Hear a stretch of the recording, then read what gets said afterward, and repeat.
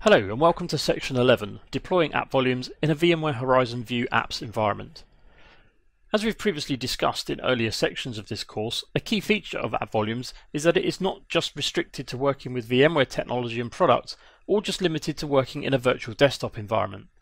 It can also be used to deliver applications to servers that in turn deliver application sessions or published applications to end users as well.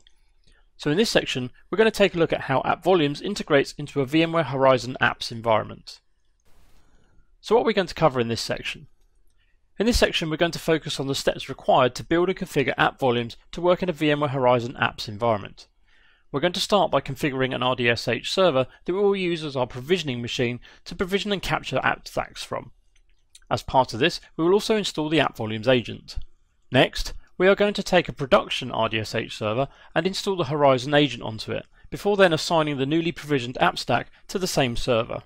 The next part is the configuration, after configuring which applications to be published from the attached AppStack, and that's the VMware View specific configuration tasks that will be performed within the View admin console, such as creating a Horizon View app farm and an application pool to which end users will be entitled to.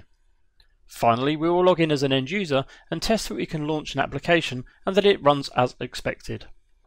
Before we move on to the first video, we're going to take a few moments just to recap on what the infrastructure looks like in a Horizon Apps environment. As with the process described for building AppStacks for use with a virtual desktop machine, the first part of the process is to build a provisioning machine from which we can create an AppStack from. Remember, AppStacks need to be provisioned using the same operating system as they're going to be delivered to. So in this example, the provisioning machine will be a Windows Server 2012 R2 virtual server configured with the RDSH role.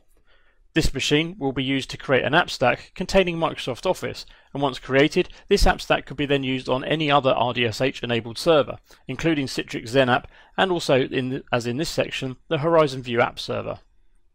Once the AppStack has been created, it is then assigned to the production RDSH server running the Horizon agent. Attached, and then the applications are available to the end user to launch from their Horizon client, or optionally from Workspace ONE. If we look at the process in a little more detail, the diagram on screen shows the complete process, from building a provisioning machine, provisioning an AppStack, and then building a production RDSH server running the Horizon agent, with the AppStack attached and ready to deliver applications to the end users. The App Volumes specific elements are highlighted in orange. And look at how to add the RDSH role to the provisioning server, and also to install the App Volumes agent. We're going to complete the task required to prepare the provisioning server for the AppStack by firstly adding the RDSH role and then installing the App Volumes agent. We're going to start by installing the RDSH role onto our RDSH AppStack provisioning server. Just as a reminder, you need to capture AppStacks from the same operating system. So in this instance, it will be a Server 2012, and we will install the RDSH role onto this server first. So from the Server Manager dashboard on the server, we're first of all going to click on Add Roles and Features. Then click on Next on the Before You Begin page, and for installation type, we're going to choose the Remote Desktop Services installation. And then we're going to click Next. We're going to choose Quick Start as the deployment type so we can create some default published applications. Then we're going to click on the Next button. And then on the deployment scenario, we're going to click the session-based desktop deployment and then click Next. Then we need to select our server, which is already selected here. This is our rdsh-prov.pvolab.com server. So we need to make sure that that's in the box there. And then we're going to click Next to continue. Now we can see the confirmation page of what we're going to install. We're going to install a connection broker, RD Web Access, RD Session Host. And then we need to check the box for Restart the destination server automatically if required. When you're ready, click the Deploy button, and then the server will now go ahead and install the remote desktop services onto this server.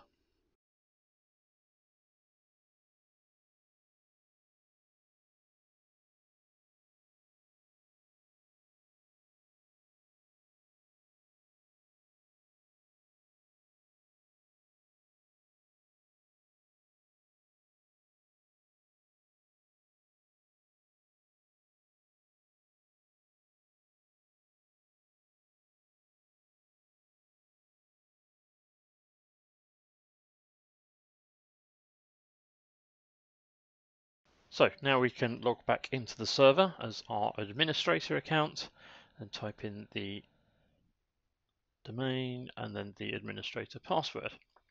Once we're logged in, the installation will continue.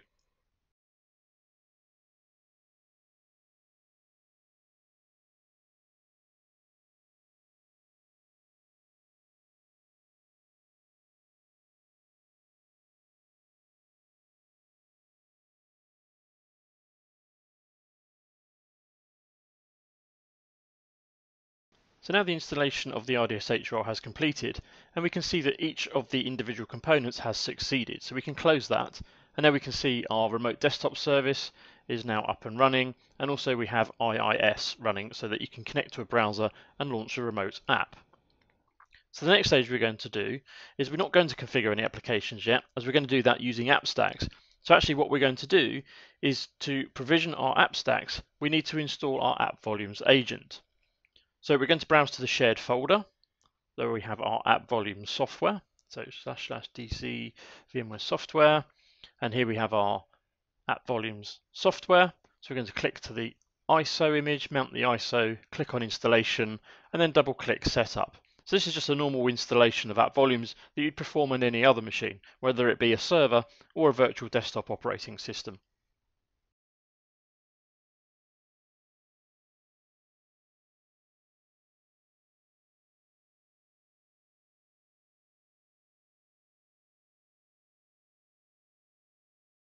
So here's our App Volumes installation wizard window.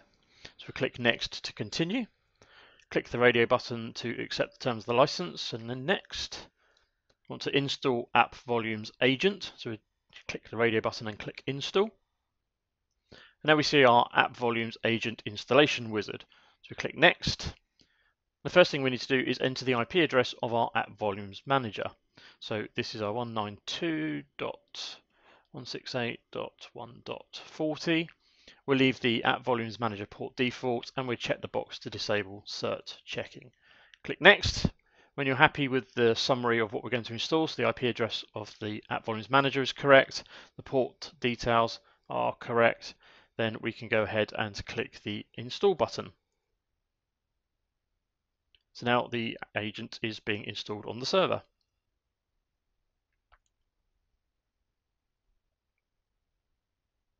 Once the agent has finished, we're going to click the Finish button, and then we need to restart our server. So we'll click Yes to restart the server.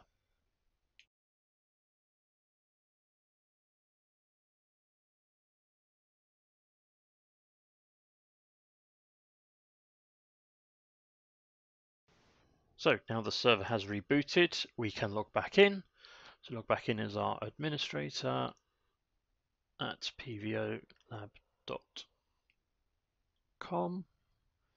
administrator password, and then we can log in.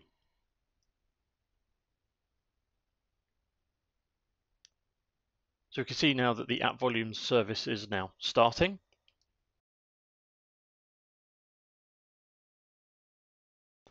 And now we've logged in.